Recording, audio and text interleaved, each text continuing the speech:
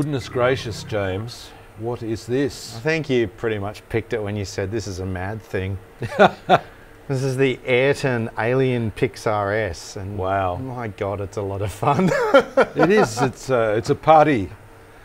Yeah. This is like a party in my lighting rig, and everyone's invited. It's 46 channels. Yeah, 48. 48 in full mode. What those 48 channels allow you to do is obviously is everything. Yeah, all of the things. All at the same time.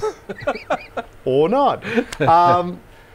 You do need to be able to write a library file for it, and in the absence of having enough time to do that, I pulled out my ancient 120 fader console and just pushed faders up and down. So after about 15 minutes, I got it to do this, which is quite good.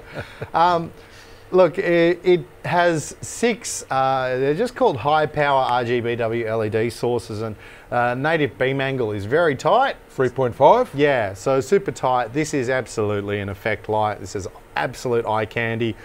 Flicker free for use on TV. We've got pan and tilt of the head, continuous or obviously indexable. In addition to that, you can see that the disc into which all of these engines are mounted is presently rotating. That's a continuous thing too, and you can make them go much faster.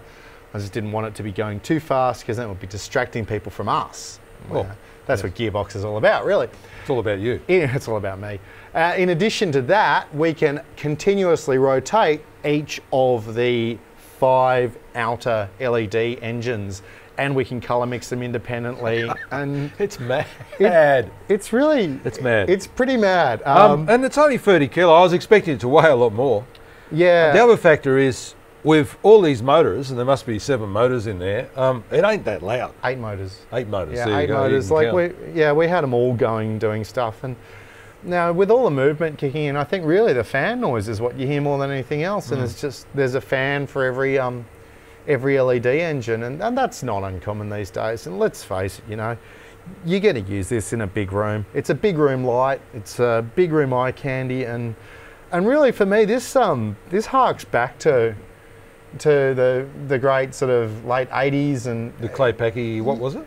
Oh, the Astro Disco was very similar. I think you could make that do a very similar thing. No, the Astro Disco didn't do anything like this. Well, it did some of the things, but yeah, look, I think this is really the modern take on it, and where, you know, all of that stuff in the 80s was conventional tungsten sources. This adds LED, which gives you all of these wild sort of color possibilities, and you know, not to mention things like strobing. You can do really fast strobing, and look, I think this is hugely fun.